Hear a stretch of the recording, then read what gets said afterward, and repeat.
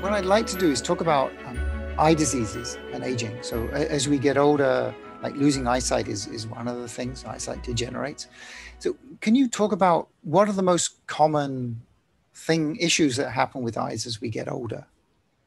Yeah, so our eyes are, of course, like you mentioned, if you lose your eyesight, it's what people fear the most after getting cancer, essentially. So, year after year, there's these they send out questionnaires to see, what do you fear the most? And people, number one is cancer, number two is loss of your eyesight. So people fear more loss of their eyesight than getting HIV, for example. In the consequences of losing your sight is obviously, you lose your mobility, you lose your independence, and so it's associated with bouts of depression or very severe depression, and it costs healthcare system tremendously to deal with loss of eyesight. So it's a big burden as we age, just to start to lose our eyesight. So a number of things happen, and one of them we touched on earlier on is this hyperactivated immune system. So again, the retina is an extension of your brain. So a lot of the same type of mechanisms that occur in the brain occur in the retina. So biochemically, the retina, so the layer of neurons at the back of your eye, is part of your brain. So, same types of reactions. It's also got the same type of immune system. So it's a immune privileged organ. So along with the brain, the retina has a particular type of immune system, which is really specifically an innate immune system. So it's composed of a type of cell called the microglia. And then you have some other cells that can infiltrate, both the brain and the retina. And so essentially when you age, one of the things that happens is that you get this hyperactivation of these immune cells, so they start to be more reactive and start to, in a sense, produce more inflammatory factors. And in some cases, they're able to, kind of start to become more phagocytic, so they can damage local tissue. Now, one of the important things in the eye is that your photoreceptor outer segment, so this is the neuron in your retina that captures photons and transforms them into an electric impulse that is relayed via a series of interneurons to your brain. So this is essentially the first chain, or the first link in the chain of phototransduction. So those cells are obviously critical for sight and critical, for fight and flight reflex. So because you got to see the tiger that's attacking you or so on. So essentially, they're recycled, or the outer segment. So a whole part of that neuron is recycled. And we think around every 14 days, there's a recycling of those neurons. So obviously not all at the same time, but there's a type of timed recycling. And this is done by a type of cell called the retinal pigment epithelium. And so this is again, one of the most phagocytic cells in your body. So one of the cells that kind of eats up the most in your body. And I can actually, when I talk about the retina, I often talk in superlatives, like this is the most this or the most that, but it's actually, the retina per weight is thought to consume the most energy in your body. So it's a very relatively small system, but obviously, with the brain. So this is, very widely used statistic is that 20% of the sugar or the carbohydrates or of energy or blood and oxygen is consumed by your brain and your retina, right? So for its own weight, that's a huge amount. So again, you need both of those systems to have a survival advantage. So once you have the recycling of your photoreceptors, as you age, it's kind of like a race car that you've driven at a extreme speeds throughout a longer period of time, then some things start to break down. And so one of the things that starts to fail in the retina is this whole process of being able to recycle the photoreceptors. And so those cells that have, worked for several decades, all of a sudden they start to fail, or they're not recycling as effectively, or they're recycling and then there's a buildup of some of the lipids that end up kind of seeping out or being extracellular to the cell, and so you get these buildups of lipids, and this in itself causes an inflammatory stress. And so this is a condition called dry age-related macular degeneration. So essentially, you get a buildup of these substances or structures called drusen.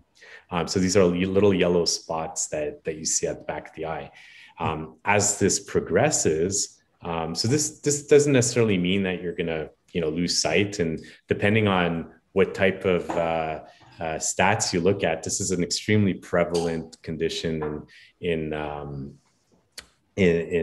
society, but most people, or several people, so a large percentage, will not have any kind of major impact on sight. Then once those lipid deposits, or those deposits of fat, start to grow or get bigger, then we start to have a problem. So then we can start losing sight, especially if it's around an area of the retina which is called the macula. And so this is the central part of the eye, and it's around 2% of the surface of your retina. But it's actually where all the color vision occurs, or I should say the large majority of your color vision and your high definition vision. So once you start to get accumulation of these lipid deposits, if they start to invade the center of the eye, or the macula, then you really have age-related macular degeneration. So this is a very serious condition that can obviously lead to severe compromise in sight. And at the same time, what happens is, in around 10% of people with age-related macular degeneration, is that the most highly perfused vascular bed in your body is right behind your retina. This is called the choroid. And so essentially the choroid starts to thin out. So, by mechanisms that are not fully understood, likely also due to some of the inflammatory stress that occurs with these immune cells that come to the back of the eye. So either from circulation, or partially in the retina, primarily through circulation, and other mechanisms, again, that we don't fully understand, that cause a degeneration of that vascular supply.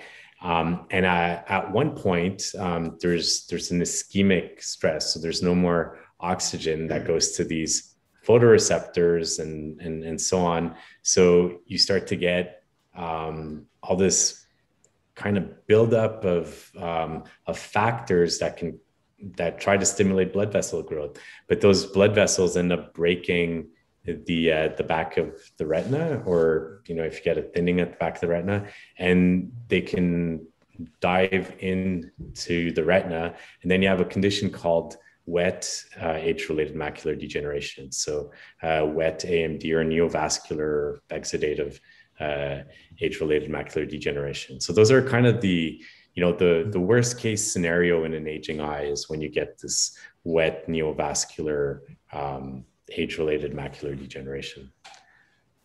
Okay, so what can we do to avoid getting this macular degeneration as we get older? I mean, are there particular foods or other habits that we should follow? Yeah, so that's a very good pertinent question. Obviously, unfortunately, it's a bit hard to answer. There's been a lot of studies that have been done that looked at various molecular approaches. Right now, there's no drug that is approved. So this is 2021. There's no drug approved for the dry form of age-related macular degeneration. Some have gone up to phase 3 in the clinical trial realm. So, they're kind of on the doorstep of being approved, but yet, nothing's actually made it. So the probably prevalent way right now of dealing with dry age-related macular degeneration is through vitamin supplements. And this is something that a lot of ophthalmologists will prescribe to their patients. So these are rich in antioxidants, and they tend to slow down a bit at the progression of this age-related macular degeneration. Another thing that tends to work really well, and again, this is a fish diet, so it's not actually omega-3 fatty acid supplements. So that is not clear to what point it works. It used to be part of the original formulation of this supplements called ARID, so age-related eye disease study. So it was this really large NIH sanctioned trial that followed the history of populations, and to try to really kind of understand what are the different triggers of age-related macular degeneration, what kind of interventions, some lifestyle interventions can interfere. And so initially omega-3 fatty acids were evaluated and found that they actually didn't have such a great concurrence with disease modification. Whereas if you look at certain nurse studies, then actually eating fish, especially cold water fish. So again, there's something in the fish that's not in the pill. So I think, there's, and it also, it becomes even more complicated, because if you're eating fish, then your socioeconomic status might be a bit different. You might have a different type of lifestyle choice, but certainly that was, that can be associated with this slowing down the process. So another factor, so these are, again, there's, it's age-related macular degeneration has genetic links, of course. So there's actually the very first genome-wide association study that was ever done was done on age-related macular degeneration, and they identified this immune protein called complement factor H that has a very high linkage to AMD, but yet environmental factors are also very important. So again, having that mutation will not necessarily mean you're going to have the disease. So it's not a monogenic disease, but it will heighten your chances of. But there's environmental factors like obesity, especially in males. So abdominal obesity in males is linked to age-related macular degeneration. So hip waist ratio. So that's a good thing for probably for everyone to keep in mind, but studies have so far primarily showed that in males. Smoking is likely the number one environmental or modifiable factor, I should say, linked to age-related macular degeneration. And yeah, so I think if you have a good diet, you keep your waistline relatively in check, and you don't smoke, you're certainly putting the chances in the right quadrant, if you want. So. Cool. And eating fish. And eating fish, yeah, twice a week, apparently. Yeah. Twice a week. Okay, now that's good. I hope that you found the video informative. Please do hit the thumbs up button, subscribe to our channel, and hit the bell button for any new video release notifications. Thank you so much for your kind support. I wish you all well, and will speak to you again soon.